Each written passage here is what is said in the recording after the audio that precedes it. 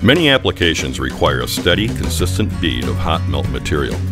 But in the fluid handling industry, there's a widely held and inaccurate belief that piston pump systems cannot create consistent beads.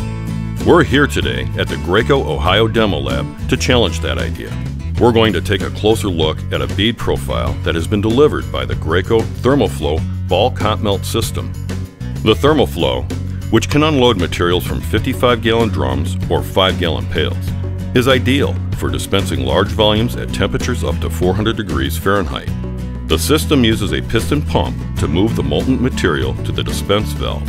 In general, piston pumps can handle a wide range of viscosities, from just a couple thousand centipoise to several million centipoise. This particular Therm-O-Flow unit is configured with a small heated fluid regulator directly coupled to the outlet of the piston pump.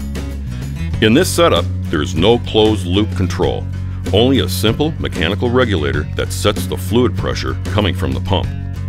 Let's put the Therm-O-Flow into action and take a look at the bead profile that it produces.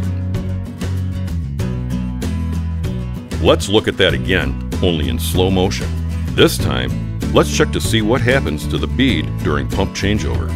As you can see, the bead is smooth and consistent, even during pump changeover. The Therm-O-Flow, when used with a Graco heated fluid regulator, delivers a smooth bead of hot melt material with superior repeatability. No variations in bead width, no changes in volume, just a constant, reliable, uniform bead profile.